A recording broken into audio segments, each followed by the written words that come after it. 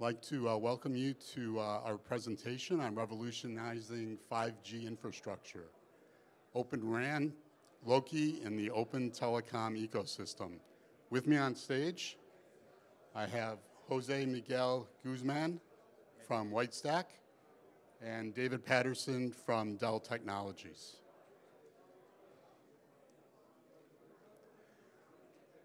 On the screen now are the topics that we're going to discuss this morning. First, we're going to dive into the open telecom ecosystem, a new ecosystem that supports more integrated, distributed, and multi-vendor solutions. We'll then provide a brief OpenRAN intro, and then follow that up with a description of LOKI in telecom and how it can help you create solutions for today's modern networks. The next on deck is telecom edge hardware and how commercial off-the-shelf hardware is available to incorporate into your solutions. And finally, we'll provide a demo.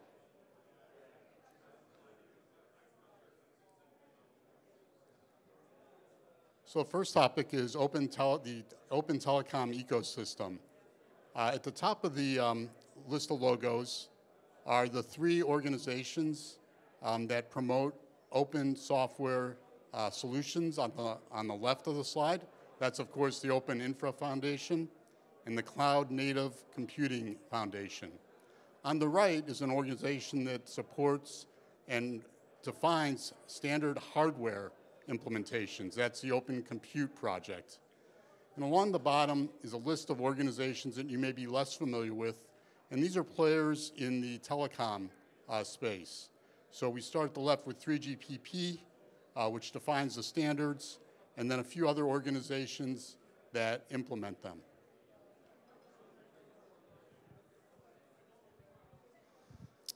How you doing? I'm going to do a very high-level, quick overview of OpenRAN and how the specifications are defined. So I have this flow, starts top to bottom. 3GPP is the group that defines some of the base specifications. The next step downstream is the ORAN Alliance. ORAN Alliance takes those upstream 3GPP specifications and further defines them, and they have a reference implementation. Intel then took what the output from ORAN Alliances and created Intel FlexRAN, which is, again, building upon the work that was done in 3GPP and ORAN Alliance. And they also add some things like COTS and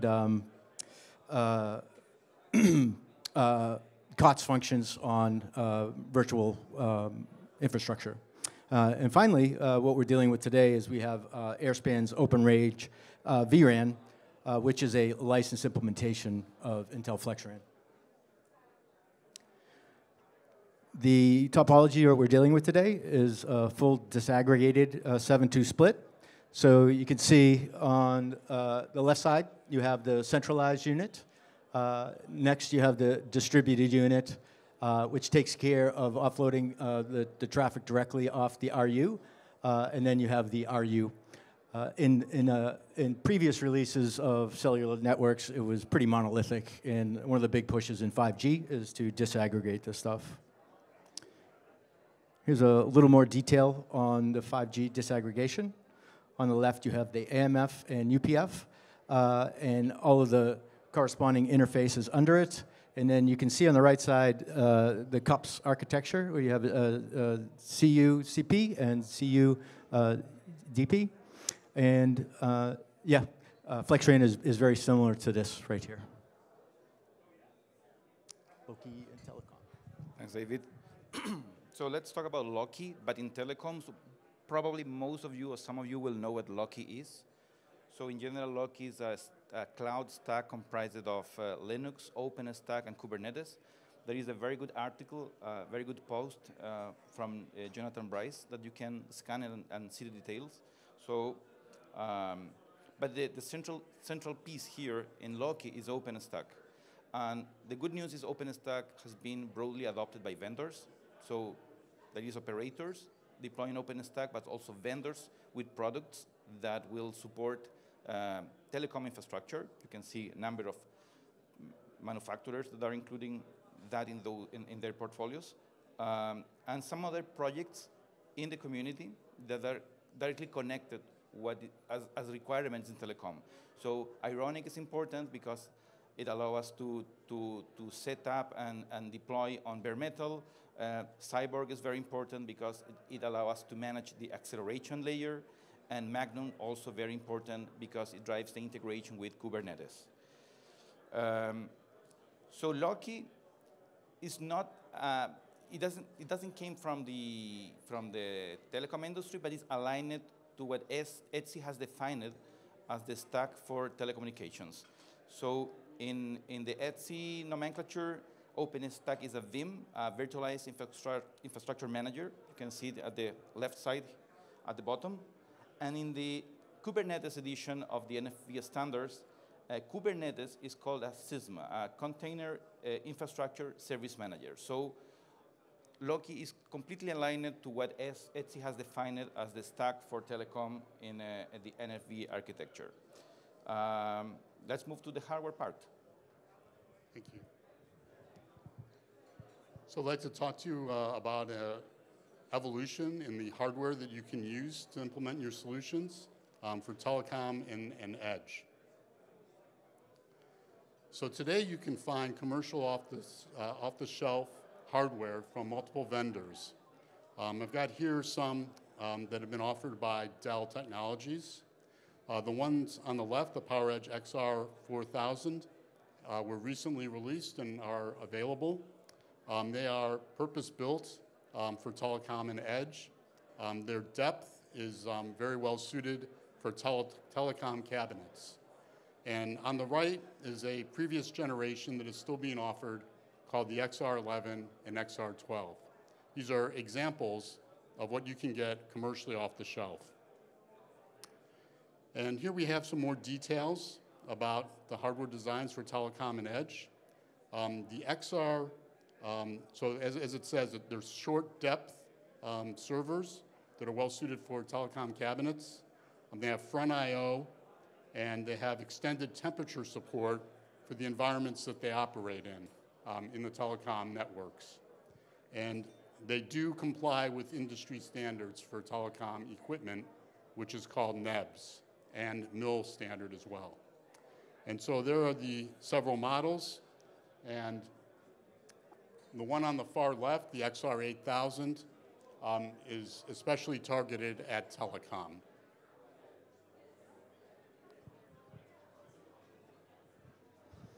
Okay, we got a quick demo for you guys. Let's do escape here.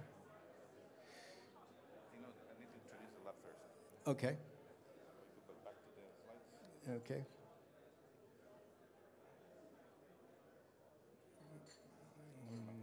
Go with the video. Okay. I don't know where the slide deck went. But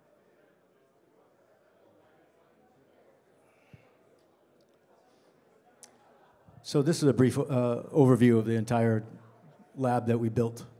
Right here, you're looking at White Cloud's OpenStack distribution.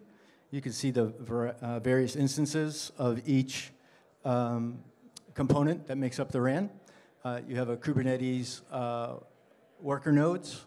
You have a CentOS worker node, which is running this CU functions. And we also have VMs for the ACP EMS, which is an airspan product, and the packet core.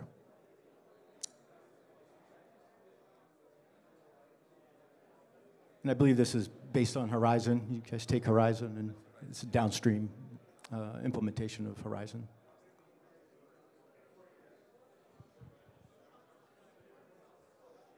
So I think I covered the interfaces here.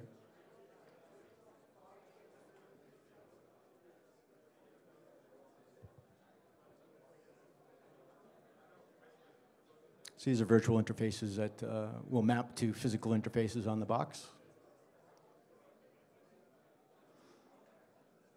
And all your console and logging. Back to the dashboard.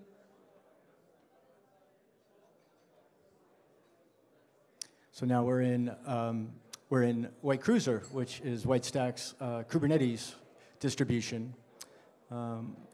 It is based on Helm charts, and so we have applications, and then you deploy an application's Helm chart to a deployment, and then the deployment ends up in pods, and then you can dig down into each pod, you can view logs.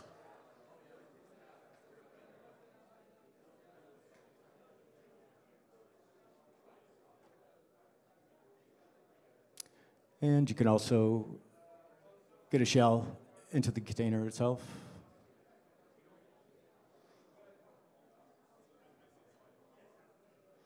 And this was super useful. We use this a lot debugging our topology.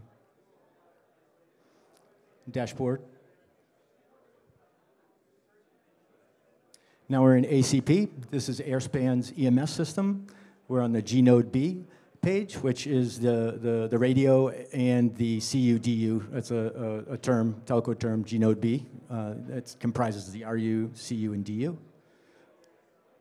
Here are the services. You can see that they're in good health.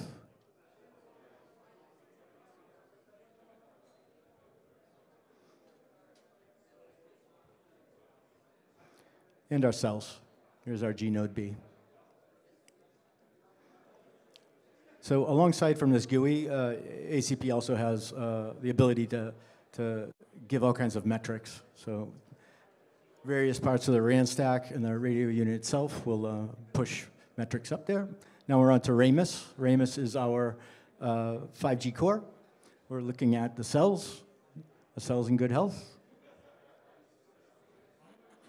And now users. Users are equivalent to user equipment. So in the case of our demo here, we're using a CPE, which is kind of like a gateway, a Wi-Fi gateway that you'd have at home, but instead of Wi-Fi, it's cellular.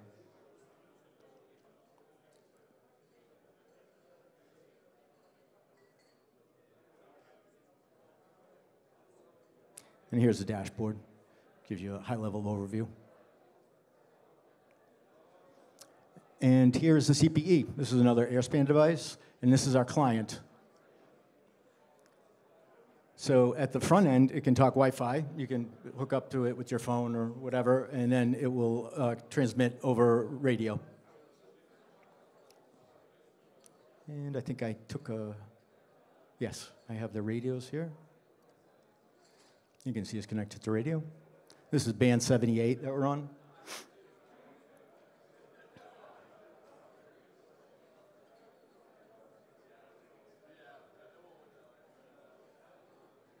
And that's it. From the bottom up, we have an entire RAN deployment using WhiteStack, the Airspan RAN stack, and the Ramus packet core.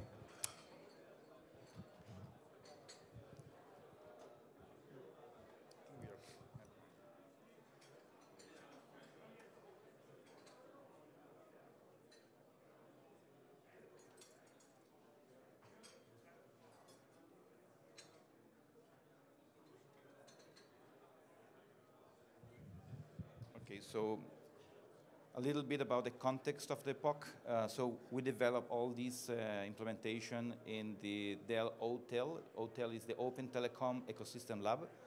So there we managed to have get some Airspan hardware, so specifically a CPE, a base station, and their software, the CU and DU. So Dell provided all the compute and networking hardware, servers, and switches. And WhiteStack provided the cloud software for virtual machines and for Kubernetes containers. So this is a diagram of what we did. So we have at the left, we have a representation of a main data center where we have OpenStack and Kubernetes virtualized on the OpenStack. So it's a number of virtual machines that provide the workers for the cluster, the Kubernetes cluster. There we run the 5G core, and we run the central unit. At the right, we have a representation of an edge site that's Kubernetes on bare metal. In that case, we run the distributed unit connected physically. The server is physically connected to the base station that runs the radio part. So that's the full picture of what we did. It was a very good experience. Thank you guys for supporting the project, and I don't know if there is any questions you would like to ask us. Yeah, 1 second. Any questions? Any questions? Okay, thank you very much. And there's a Q&A mic up here if you do.